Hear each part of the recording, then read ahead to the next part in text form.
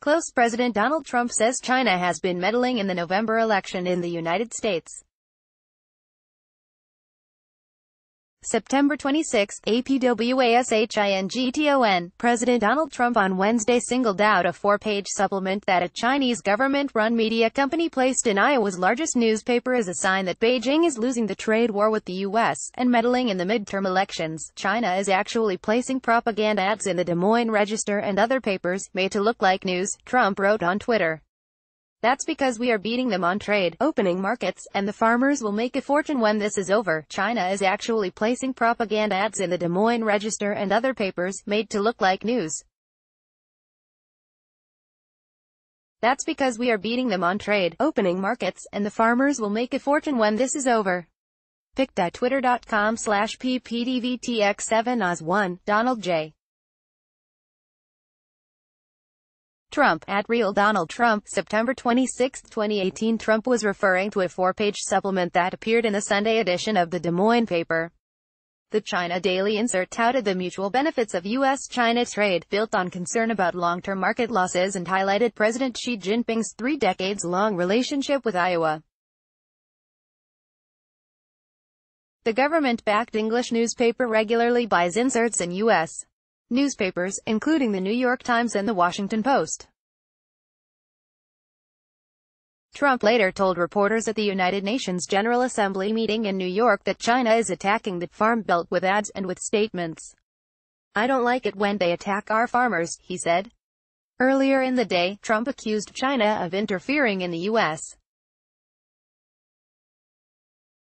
midterm elections as a way to undermine his aggressive trade policies. "Regrettably, we found that China has been attempting to interfere in our upcoming 2018 election, coming up in November, against my administration," Trump said at a meeting of the UN Security Council. "They don't want me or us to win because I am the first president to ever challenge China on trade," he added. Although China's President, Xi Jinping, did not attend Wednesday's UN meetings, his Foreign Affairs Minister, Wang Yi, flatly rejected Trump's accusations of election meddling. "We did not and will not interfere in any country's domestic affairs," Wang said. "We refuse to accept unwarranted accusations against China." It's not surprising that China Daily sought to place advertising with the Des Moines Register, because the Register is Iowa's largest news organization and Iowa farmers are disproportionately affected by China's tariffs. Register executive editor Carol Hunter said in a statement, "The Register is owned by Gannett, the same parent company that owns USA Today." Experts speculated the insert was intended to undermine farm country support for Trump's escalating trade war. "I think it's trying to maximize pressure on the administration to change its trade policies toward China by attempting to show White House and Republicans that they're going to pay a price with the midterms," said David Skidmore, a political science professor at Drake University. Trump has accused China of interfering in the U.S. midterm elections as a way to undermine his aggressive trade policies. "Regrettably, we found that China has been attempting to interfere in our upcoming 2018 election, coming up in November, against my administration," he said earlier Wednesday at a meeting of the United Nations Security Council in New York. The U.S. and China have been engaged in a series of tit-for-tat tariffs as part of broader dispute over Chinese trade practices, including theft of intellectual property.